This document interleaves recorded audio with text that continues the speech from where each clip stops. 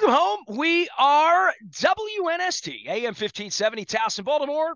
Baltimore positive. The Orioles are coming home, and we're coming home to Fadley's this week. It feels like we took time off from the Crab Cake Tour, but not really. Like a week off, 4th of July. Birds go west. They come back east. It'll be the Cubs and the Yankees all week. On Friday, we will be at Fadley's in the new Lexington Market. If you haven't been, it's a great opportunity to come down, yell at some Yankees fans. I'm sure there'll be plenty around. All of it brought to you by the Maryland Lottery, friends, giving us the Gold Rush Sevens doublers. We'll have these on Friday afternoon from 2 until 5 at Fadley's. Got some good guests coming down. Leonard Raskin's going to stop by. Yankees in town. Luke Jones will be with us. Our friends at Liberty Pure Solutions, keeping our water crystal clear, as well as Jiffy Lube Multicare, putting us out on the road as always. And we don't really get to the second half of baseball until next week. And then we got the All-Star game, and Luke's going on vacation. But we have a week of baseball here, sort of bonus baseball. And Orioles go out to the West Coast and handle their business as best as you want them to do in the middle of the night, Saturday notwithstanding, which is a little embarrassing, but a wake-up call for young Cade Povich. Luke, how are you, man? Happy week to you. I know website's been a little wonky as Jessica gets us out into the blue water of football season. We're a couple weeks out on that in vacation, but a week of late-night baseball in Seattle and whatever that mess was in Oakland over the weekend. Well, still won 2 out of 3. I mean, if you want to be embarrassed about Saturday, you can. Yeah, Saturday stunk, but I meant the mess of nobody being at the stadium. oh And yeah, well dump, that's and yeah, I mean, and that, I was a little amused hearing some of the Orioles broadcasters wax poetics about wax nostalgia about the Coliseum, and I mean this is. I think anyone who's paid attention to it has thought this would be the ultimate conclusion for the last 15 years, if not longer than that, quite frankly. But the Orioles, they take care of business. I think back to where we were, 10 days ago, 2 weeks ago, and 5 in a row, and all the panic and what's going on with the pitching. And yeah, I mean, some of that's still there. And we're going to talk about trades and the potential for that in another segment. But if the pitching were better, they'd win every night, right? They just would win 9 out of 10, right? I mean, at some point in time, you have to look at this and say, okay, Cleveland's been a smidge ahead of them of late for best record in the American League. But how about the fact that where the Orioles are, where they've been for the most part, and yes, 5-game losing streak notwithstanding, take a look at where they've been and what's happened to the New York Yankees over the last 3 weeks. And I think it puts things in perspective in saying the Orioles are all right. They're still it's hard to win play 700 baseball. It's like at any point, it's hard to do that, even if you're the Yankees and you're on fire, because it felt like, I don't know, early June, it felt like they never lost. It felt like they won for a month, right? Every night. Yeah, I mean, it looked like that for a while there. It felt like the Yankees were never going to lose again, and they've been terrible for 3 weeks. I mean, they've lost 15 of 20.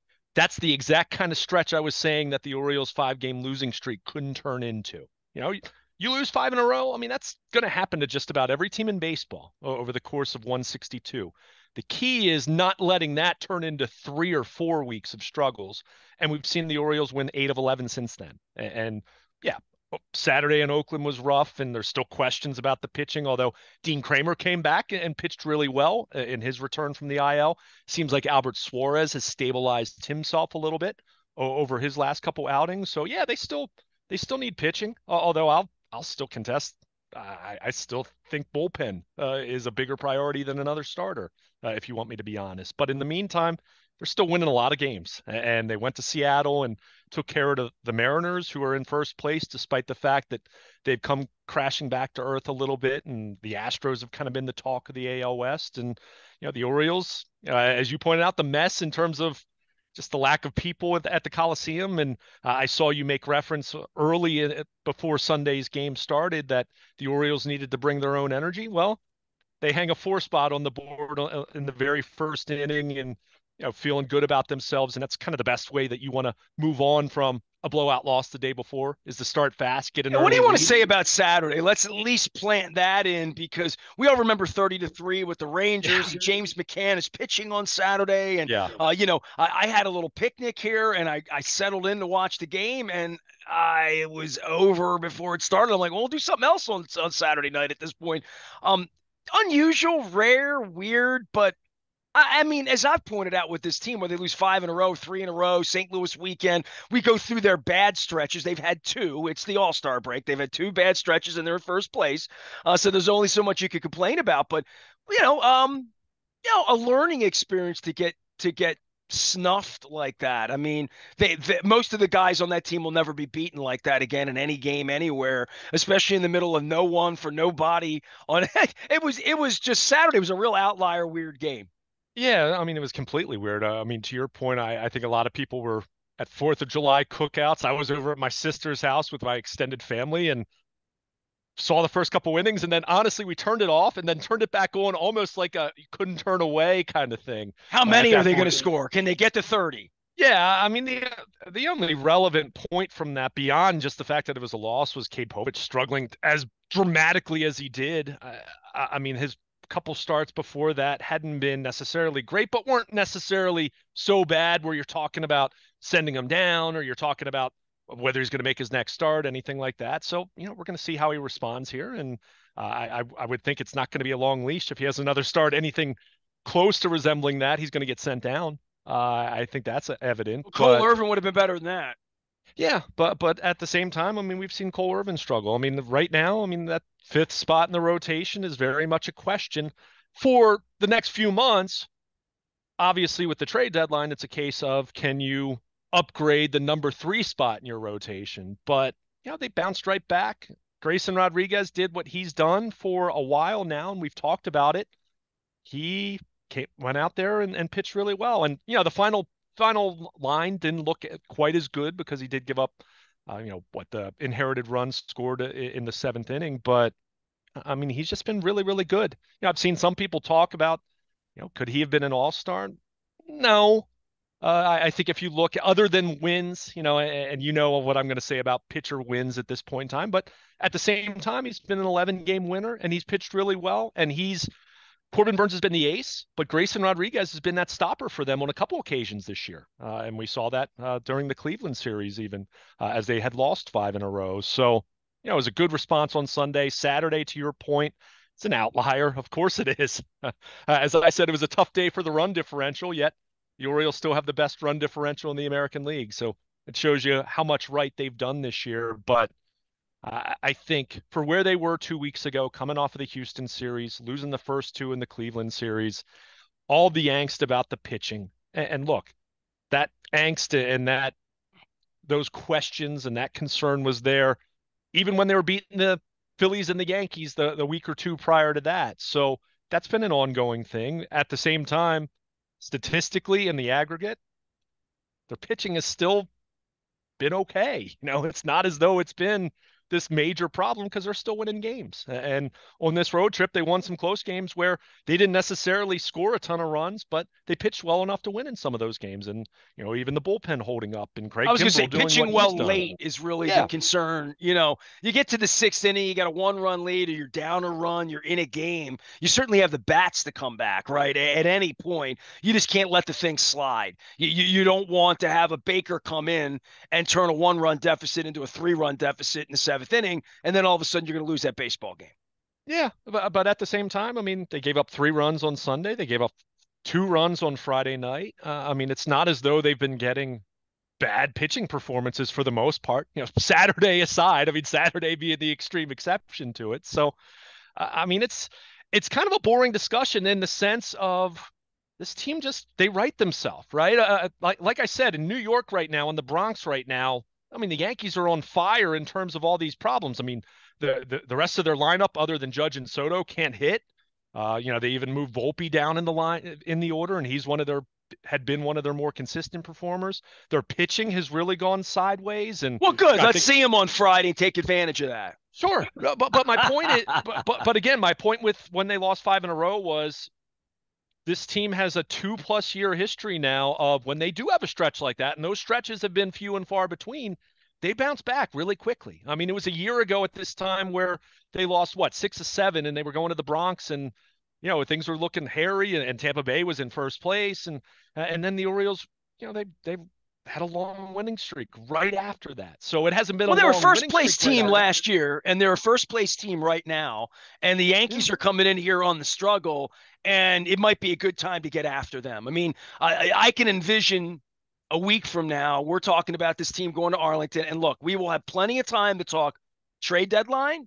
We're Mhm. going to talk about the All Stars and the snubbing and everybody getting their feelings hurt from Mountcastle and Westburg, Rodriguez, Kimbrel, all of them. We could talk about all of that.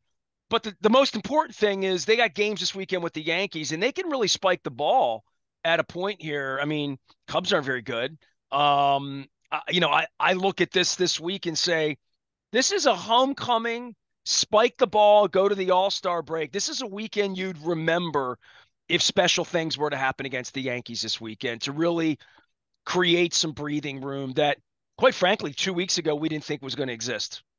Yeah, and I mean, obviously it's not over, and even if they sweep the Yankees, the division race isn't over. But in terms of the head-to-head, you can really put your distance between yourselves and the Yankees in the Well, the last scenario. time they got together with the Yankees a couple weeks ago, they sort of won the end of the war there. And I'm going to stare at you, and you're going to stare at me, and I'm going to hit you, and you're going to hit. Like all that's going to bubble back up before. We're going to talk about that all week here, right?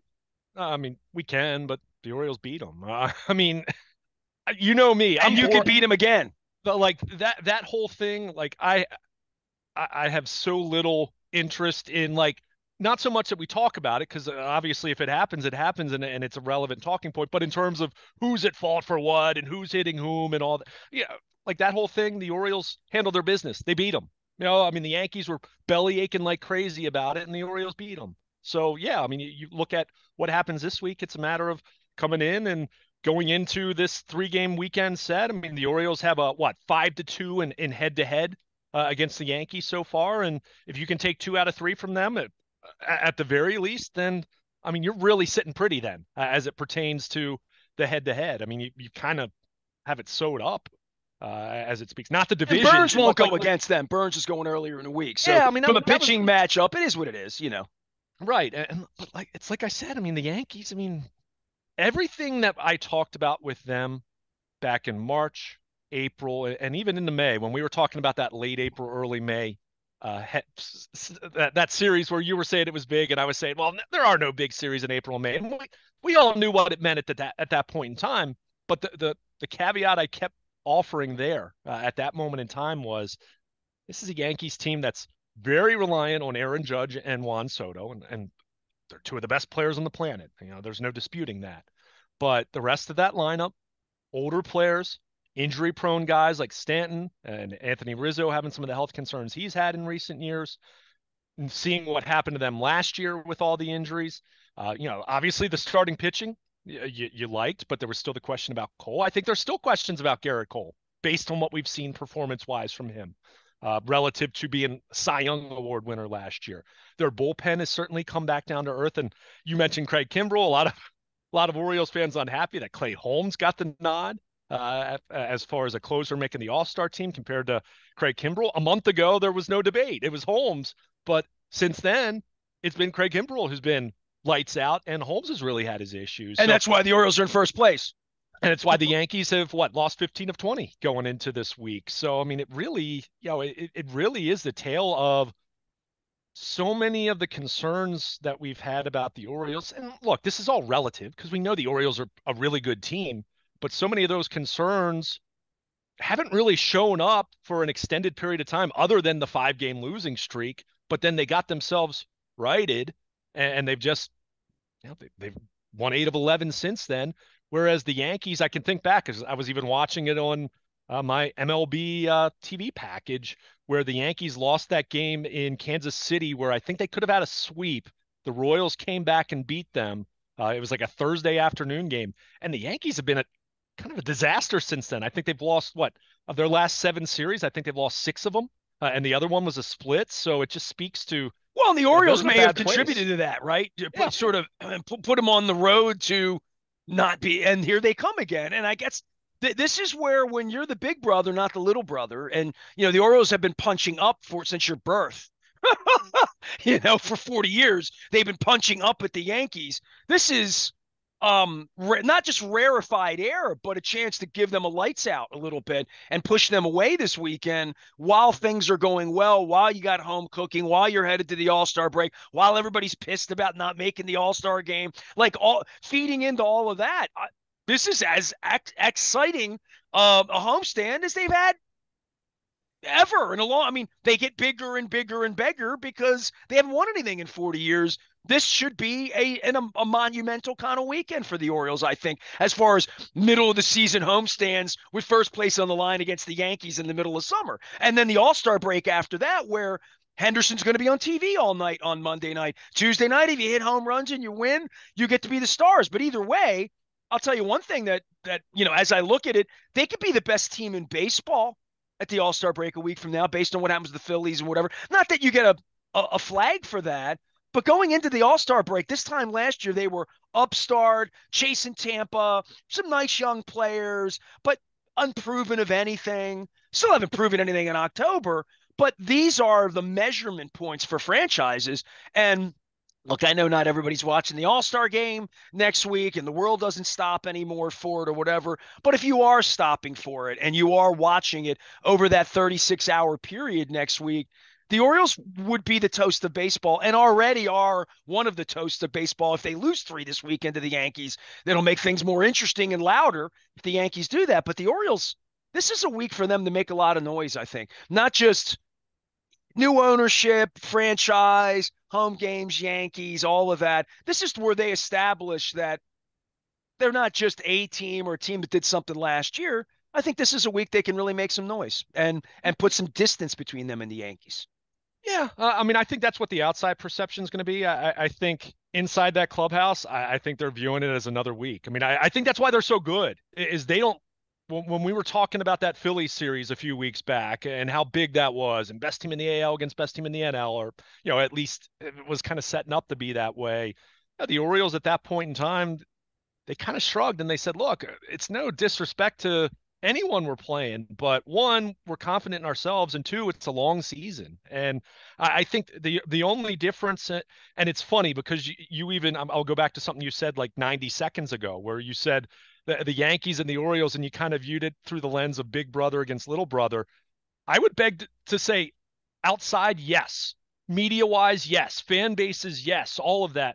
But as far as the two teams, I'm not sure that's really the perception. First of all, the Yankees haven't won anything in a really long time. Oh, this group of Orioles has never been beaten by the Yankees. Right. It's been the other way around. Sure. And that's my thing, where you kind of, I think the teams themselves, and putting aside payroll and all those other things that we talk about inevitably when you're talking about these two markets, these two teams, and the right field Hall of Fame guard and going to Yankee, all that's gone this weekend. They're coming here. They're wearing gray. But that whole thing is, I think the Yankees internally are kind of like, gosh, we really need to beat those guys. And I think the Orioles internally inside their clubhouse, they just say, hey, it's the last week before the All-Star break. We're ready for a break. It's been a long road. June was so long, but hey, we're playing well. We're fine.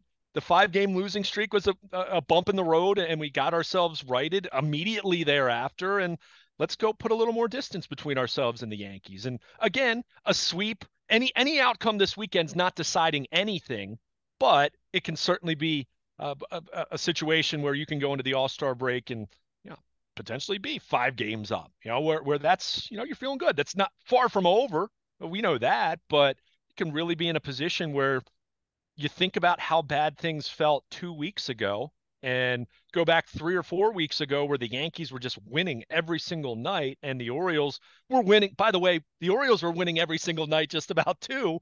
And it was just, there was a sense of frustration that, man, you're playing well and you're gaining no ground on them. But the last 2 weeks, I mean, the Orioles have gotten themselves straightened out and the Yankees have just been a mess. I mean, while the Orioles were losing in Oakland, the Yankees had a big day against the Red Sox, but they lost the series Sunday night. So it just speaks to where they've been and their concerns. And they're coming into Baltimore, to your point. I'm sure there will be Yankees fans in town. I mean, there always are. But at the same time, I think the urgency level for the Yankees is going to be extremely high. Whereas I think for the Orioles, the urgency is always high in the sense that this team's just good and they're on pace to win 100 plus games for the second straight year. But they're in a position where I think this is more a great opportunity for the Orioles to put some more space between themselves and the Yankees. And again, talking in terms of the head to head, you can really all but sew it up, right? I mean, if you sweep them, for example, then it would be, you would have that head to head already assured. So, this is just, I don't know how to say it in any simpler terms, but this is a hell of a baseball team. And they've proven it over and over and over. And to your point, last year at this time, they had a very, they had a great record. They were right on the heels of the Rays at this time a year ago, and all of that. But there was still a sense of, okay, upstart team. Are they going to do it for a full 162?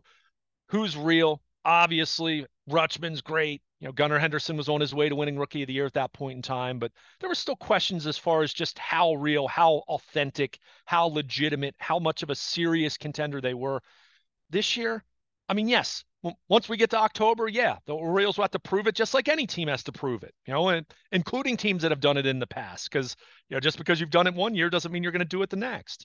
But there's nothing about this team right now that anyone should be diminishing in terms of where they are in the standings, in terms of regular season success, in terms of questioning whether they're going to continue this. Yeah, I want to see them add bullpen. Yeah, I want to see them add another starter. There's no doubt about that. But they've they're 24 games over 500 going into the last week before the All-Star break, even with some of their question marks, even with some of the guys that they've lost. And as I'll continue to point out, it's not like Kyle Bradish, John Means, and Tyler Wells were in the rotation the entire first half. I mean, those guys combined for 15 starts.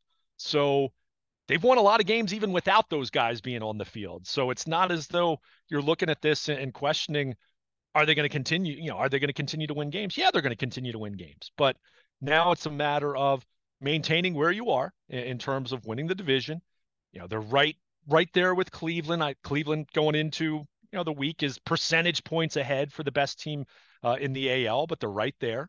And now it's just a matter of continuing that, while obviously over these next 3 weeks, seeing what the Orioles are going to do to fortify this roster, not so much just for the rest of the regular season, but more importantly, October and how that's going to look. And we'll get into that. And obviously there's still more conjecture than substance, more sizzle than steak at this point, 3 weeks out. But with the expectations being that they're going to add, they're really, really good, even before they add at the trade deadline. So that's where this is just so exciting. Again, it's why when they had lost 5 in a row, look, I wasn't sitting here saying that everything's peachy and everything's totally fine.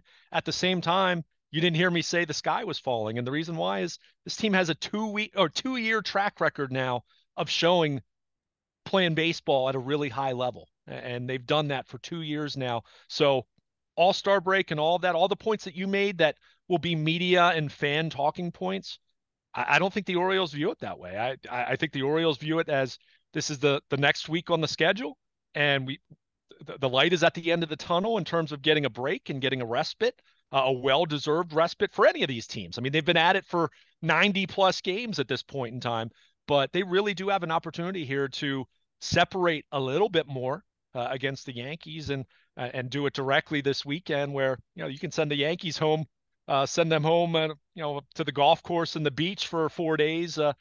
Not feeling so great. And I whereas love kicking them when they're down, especially yeah, when their fans have to like show up, and because it's been a lifetime of this with the Yankees. So yeah, like oh yeah, of all the teams you want in second place, the Yankees are fun in second place. I did see an old a picture this weekend.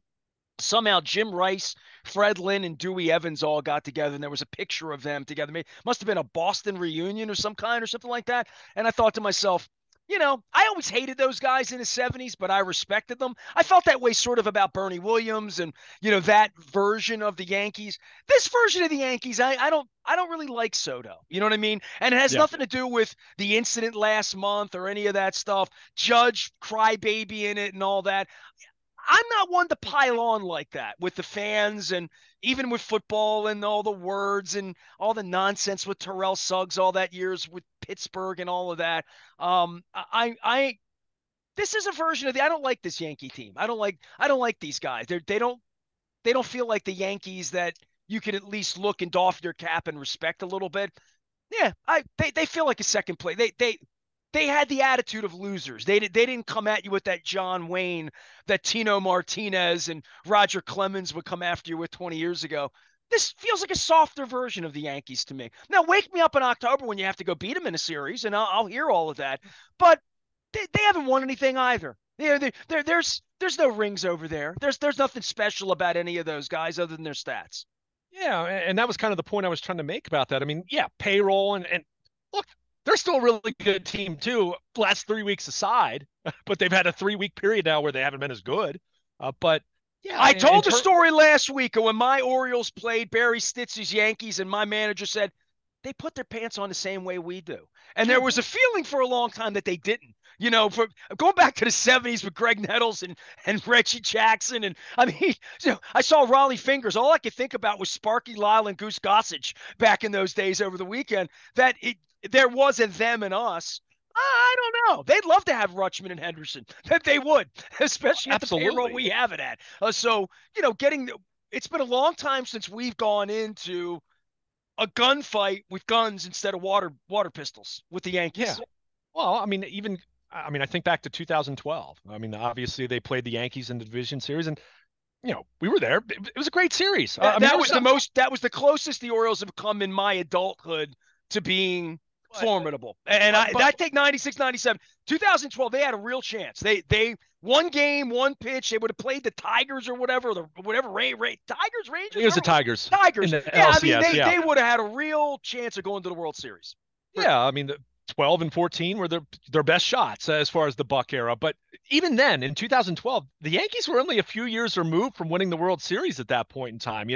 Jeter was still on that team. CC Sabathia was still on that team. Go down the list. Rivera was still on that team. Whereas now, you hear so much about the Yankee mystique, and you still hear the national media talk about there is no Yankee mystique right now as it pertains to the players that they have right now. I mean, even Aaron Judge, who is extraordinary, right? I mean, Aaron Judge, I can't say anything bad about him in terms of the player on the field or really anything about him. And I guess when he cried about Camden Yards and the wall being moved back a couple years ago, I kind of laughed because it's like, dude, you're the one guy who could still clear that with ease. You don't have anything to worry about. But he's a phenomenal player. But the one thing you hear about Aaron Judge, it's like, hey, you got to win, especially in New York. Look, he's the least of their problems over the last few years. Obviously, he's been one of the best players on the entire planet. But he can't pitch. He's not Ohtani. Right. I mean, that's the thing. So as Dave Muir would say, he has a nude ring finger. That's what he would say. Sure. And all those guys in New York do right now. I mean, Anthony Rizzo got his ring with the Cubs, right? And he's hurt right now anyway. So yeah, that whole Yankee mystique thing and that media and fans will talk about. And that's why a couple weeks back, all the whining and belly aching about the Orioles hitting Yankees batters, it's just like, is this based in reality? Because we talked about it. Those were 2-strike pitches in some cases, and go look at how many batters the Yankees had hit compared to the Orioles and all. I mean, it was just. I go back to Armando Benitez and Tino Martinez 25 years ago, and that's ancient history. That was on Armando at that point, but even BJ Suroff's like, you go fight him. I ain't fighting with him. Yeah, exactly. but just like this current team, again, even if the perception is what it is because the Yankees have more veterans, a higher payroll, all that, I think the guys on the field, I think the Yankees players, I think the coaches, they all know how darn good the Orioles are at this point. It's not a secret anymore. The Orioles aren't sneaking up on anyone at this point in time. And that's why the way that they've continued to go on and continue to win and continue to be one of the very best teams in baseball makes it that much more impressive. There is no sneaking up on anyone at this point in time. And yeah, the Orioles have some areas where they can augment. We'll talk about that. We've talked about that a lot. We'll continue to talk about that. And after the trade deadline, what will we talk about then? The question will be, did they do enough? So that's all there. But in the meanwhile, they're really, really, really good. And I don't think I need to say this to too many people, and I'm not trying to be preachy here, but don't take for granted the fact that this team so consistently just wins 2 out of 3. Because the Yankees over the last three weeks are showing you that even for good teams, that is not something to take for granted. And the Orioles, again, 2 weeks ago, the sky was falling. They lose 5 in a row, and Well, they've just gotten right back on the horse and they've won 8 of 11 since then. And now they go into this final week having a great opportunity to win, to finish the first half. We're past the halfway mark, but you know what I mean, going into the break, finishing that on a high note and maintaining a lead in the AL East. He is Luke Jones. He is Baltimore Luke. He's out on the interwebs. He will be at Oriole Park at Camden Yards on Tuesday, Wednesday, Thursday, where they allow him access. I'll be writing about the fact that they do not allow me access a little later on in the summer. Got to get to Labor Day in order to work. It's just the 4th of July around here. We are going to be down at Fadley's on Friday watching the aforementioned Orioles and the Yankees. We'll have scratch offs in the Maryland Lottery, Gold Rush Sevens doublers. Our friends at Liberty Pure Solutions making our water crystal clear, as well as Jiffy Lube Multicare, getting us out on the road. Big week around here, just in general. It's summertime. I'm actually headed to the beach next month for Mako into early August. We're going to be doing 26 oysters in 26 days to celebrate our 26th anniversary, which is coming up in a couple of weeks. Our 25 stories of glory will go away at Baltimore Positive, but time will not dim the glory of your deeds out there as well. Baseball on the brain. No football to talk about for a couple weeks around here, but I have a feeling that'll change by the end of the month. I am Nestor. He is Luke. We are WNST, AM 1570, Towson, Baltimore. Plenty of all-star talk this week. Plenty of trading deadline talk this week. We got you covered for Orioles baseball. We're BaltimorePositive.com.